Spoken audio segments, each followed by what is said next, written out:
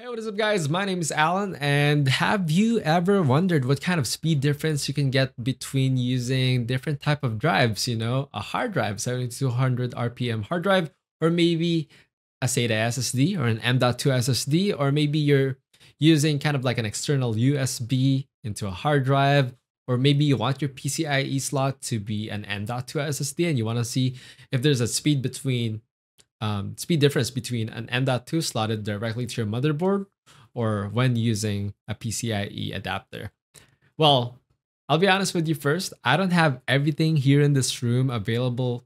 I don't have Gen 4, Gen 5 even drives, and I don't have more expensive adapters or more expensive external USB to hard drive. And yeah, so you're probably wondering, what do I have? Well, I still have a lot. So let me tell you exactly what I have. So we're going to be doing a lot of tests. I'm going to show it to you all later. This video would be pretty quick and fast, hopefully. But my main hard drive that we're using here is the ST1000 DM003. That's kind of like the hardware number of it, but it's a Seagate hard drive. A pretty basic one, 7200 RPM, still works well, still works great. And we're going to be trying it in RAID 0 as well. This is still both hard drives. This is the Seagate hard drive plus a Toshiba hard drive. Next in the list would be an M.2 SSD.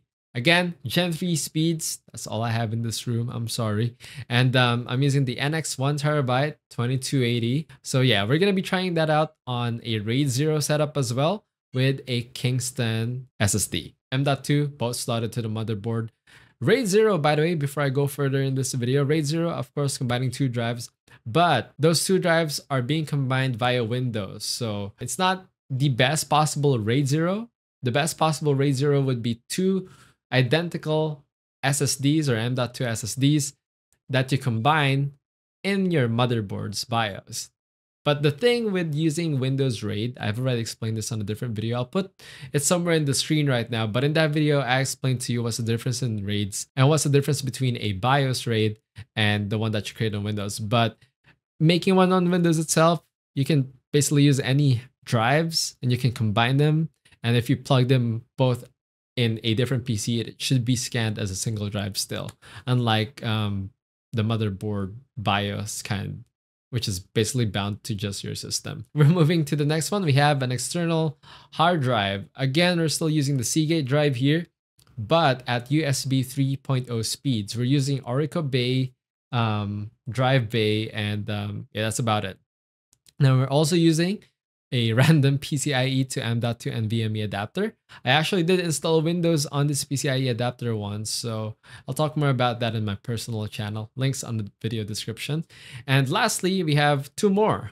One, wherein we accelerated the Seagate hard drive with a 32 gig, 3000 megahertz RAM at CL16, and also SSD caching that same drive as well. So we have a total of 8 tests for this video. So this should be a pretty quick one, pretty fast one, hopefully. Oh, and before I forget, we're using Crystal Disk Mark, I think, for benchmarking the drives.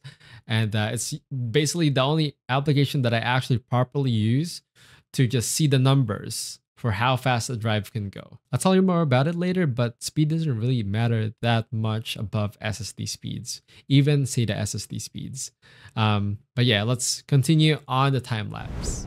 Just some quick notes here. The M.2 that I use on the PCIe to M.2 is actually the same one as the KingSpec NX1TB, but it's the 500 gig version. But sadly, it is slotted on the slowest PCIe slot on my motherboard. That's why it's very comparable to some SATA SSD speeds. And it's also the same SSD that I use for my hard drive cache using Primo Cache. That's why the speeds are pretty much the same. I know I could have also used the same hard drives and same SSDs for the RAIDs here, which would probably yield better results, but this is what I have. And this is probably what the mass majority of people also has, like not super enthusiasts. This video is made for the general, people who just want to watch some speed differences. It's not super accurate, not super scientific, but it should provide a general day-to-day use case of how, the speed difference are. Now I know, before anyone else hops into the comment section, I know I've already told you I don't have everything in this room. I could have tested SATA SSDs. I don't use them anymore, and frankly, it's either M.2s or just hard drive for a lot of, media file storage or whatsoever. And maybe I could have thrown in a Gen 4 drive, but my current motherboard doesn't support it. But don't worry, I'll be updating my motherboard soon, so watch out for that video. And yeah, maybe even made a hardware raid, but I already told you don't have it. Both of my drives aren't really that similar to become a raid from the BIOS. Or maybe I could have used a faster RAM for Primo Cache, but I didn't. This is what I have, and this is more or less kind of like a video that I wanted to create because I want to see for myself what's the speed difference.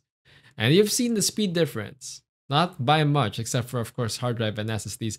But other than that, and of course, external HDD, other than that, everything was pretty much the same. And to be honest, outside of Crystal Dismark scores, there's not much real life difference, especially for most people. Even game load times, Primo Cache plus SSD speed on a hard drive is basically almost the same as SSDs. Texture loading isn't a problem. Game loading times is just a little bit longer, and you can wait for at least a couple more seconds, 4 seconds maybe. And I do edit a lot of videos. I do freelance editing, and I do create these videos for my channels, 2 channels, personal and this Unfiltered Bits channel. And I edit on both 1080p, 2K, and sometimes even at 4K. And when rendering a video, when putting it straight to an SSD, it's much faster only if I'm rendering 4K. But if I'm rendering 2K or 1080p, putting it directly to the hard drive is never a bottleneck for me. And those videos, by the way, run into around 50 megabits per second of bitrate, and SSDs and the hard drive accelerated with an SSD or RAM is pretty much just the same. So yeah, that's basically my thoughts. You've seen the numbers, you've heard my comment earlier. Now, if you do have any questions, you can comment them in that comment section below, and hopefully I can make a video like this some other time again, using different components maybe, and maybe you can see the difference between that video in the future and this video as of the moment that I uploaded. I'll see you guys in my next video. Thank you for coming with me in this little experiment.